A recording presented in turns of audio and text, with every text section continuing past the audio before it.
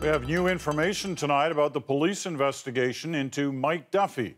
CBC News has learned the RCMP interviewed various Conservative MPs and asked for details of some of their appearances with the now suspended senator.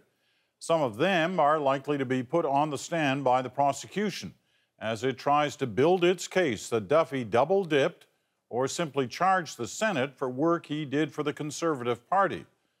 The CBC's Rosemary Barton continues to dig into this story. Rosemary.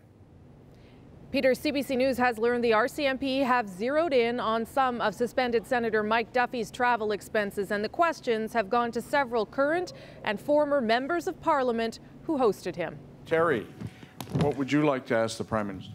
Mike Duffy was a big draw for the Conservatives in 2009, so much so that he was brought in to help the Prime Minister explain and sell his critical economic action plan to bolster the economy during the recession. Is there a possibility that this is in fact too ambitious for us to handle at this time?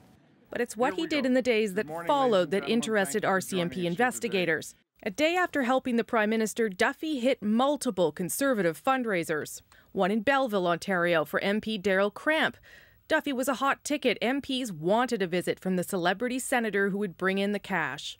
A week later, Duffy was the guest speaker at an event in Peterborough for MP Dean Del Mastro. Sources confirm Del Mastro has been subpoenaed by the RCMP and has now handed over information so investigators can confirm whom Duffy expensed for the trip.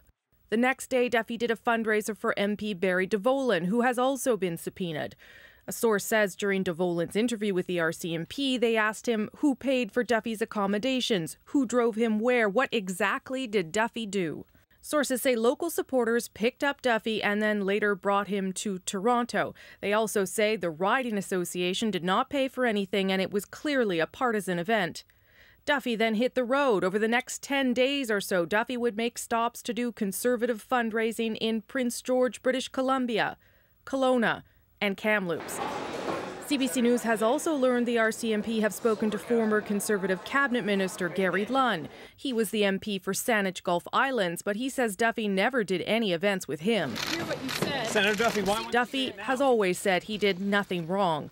The 2012 version of Senate rules around travel say senators can participate in party activities that are related to the work of the senator or the Senate and its proceedings.